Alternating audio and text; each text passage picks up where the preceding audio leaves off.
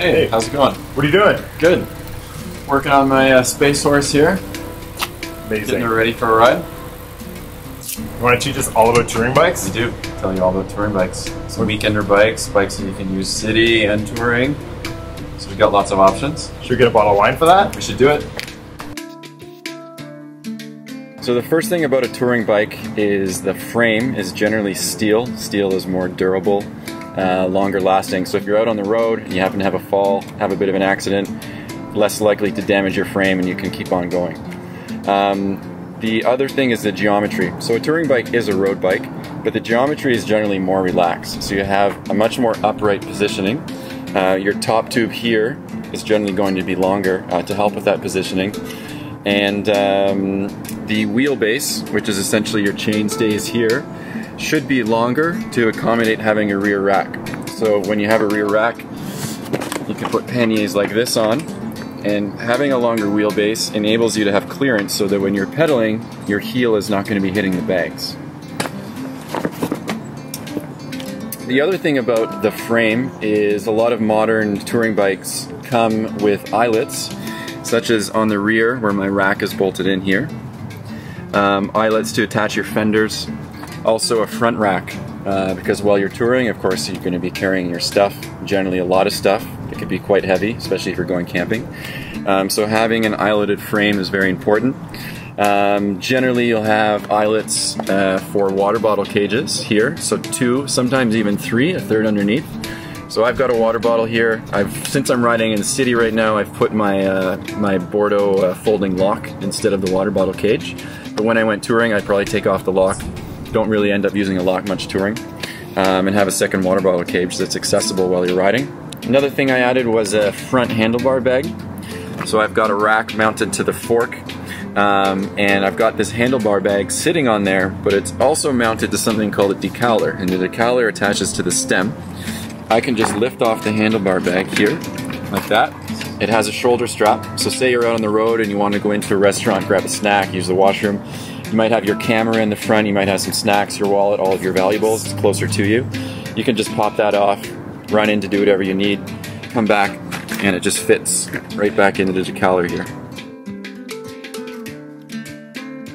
So I've got an upright stem, I've got a fairly wide handlebar, also with a fairly upright angle, so that I can ride in 3 different positions. I can have my hands here on the flat part, I could be riding on the hoods here, or if I'm going downhill and I want to get some speed, I could be riding in the drops.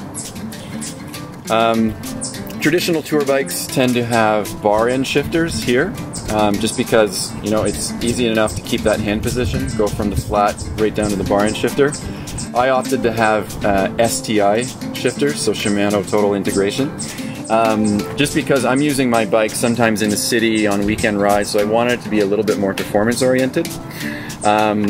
So what its STI shifter is it's integrating both your shifting and your braking. So these are my brakes here, and you've got shifting going up gear and down gear. So one thing you'll see on most traditional touring bikes is a triple front chainring. So you've got 3 gears on the front, and then, you know, anywhere from 8, 9, 10 speeds on the rear.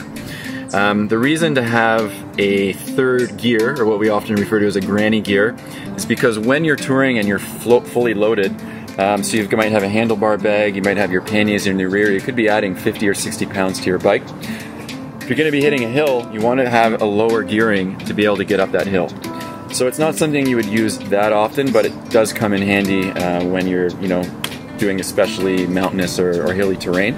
The other thing that's really important touring, because of all of the weight that's on the bike, is to have really solid wheels. So a standard wheel has 32 spokes. Often in touring bikes you're going to go with a 36 spoke wheel, so it's just a little bit more durable, especially in the rear, because generally people will have panniers heavier in the rear. So you have a 36 spoke rear, sometimes the same with the front. Fenders are also very important, so if you're out touring for more than a day, you are surely going to hit some rain at some point. So I have these Velo Orange fenders, which are aluminum. They're fairly lightweight, but they're very sturdy, very durable. They wrap completely around the tire, so it keeps you dry. The tires are very important. You really don't want to be getting flats all the time when you're out on the road. It really slows you down. So I have these Schwalbe Marathon Plus, very well-known tire that has a Kevlar lining. So I do have yet to get a flat on these tires after a year. They're also a bit wider than a standard road tire. So the wheel size is 700, and then you go with the width of the tire. So I've got 32 millimeter wide. A lot of people will tour on something that's 35, maybe even a 40 if you're going to be doing a lot of off-roading. So it really depends on where you're riding. The other things on my bike, I've got cantilever brakes, less likely to be tracking mud if you end up doing off-road. Some touring bikes are going with disc brakes now, really nice braking efficiency, but can be a little bit more maintenance to take care of. A nice leather Brook saddle, so this is something that starts to really wear in the more that you use it. And out on the road, nice and comfortable. I've got leather bar tape to match it, which is really comfy on your hands, because if you're doing, as I mentioned, 8, 9, 10 hours on the bike, you want that to be comfortable. So that's really what differs a touring bike from a regular city bike or a regular road racing bike. It's generally something that is going to be a bit heavier, but it'll be more durable. It's going to handle the weight, it's going to handle the distance, it's going to be comfortable, and that's really what it comes down to. Cheers. Cheers. Two men, not so afraid to have a little rosé together. That's really fun trying a touring bike. I mean, I haven't tried a bike with gears in years probably. Yeah, I mean, you're used to riding your single speed. Yeah. With a coaster brake. Yeah.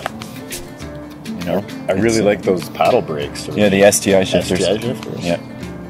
That's seems like that could be like an instrument. It becomes for muscle memory pretty fast, I imagine. Exactly.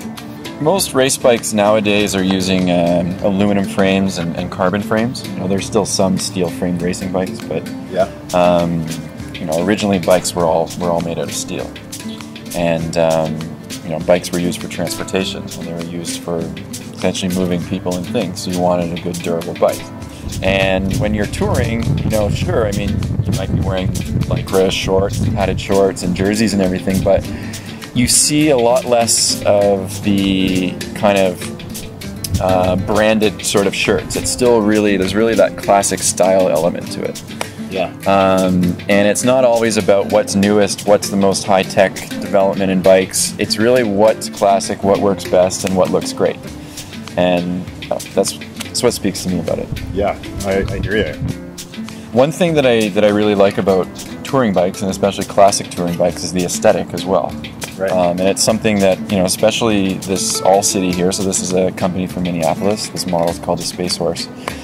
And I just really like the frame colors, the decaling they're doing, it's really vintage inspired.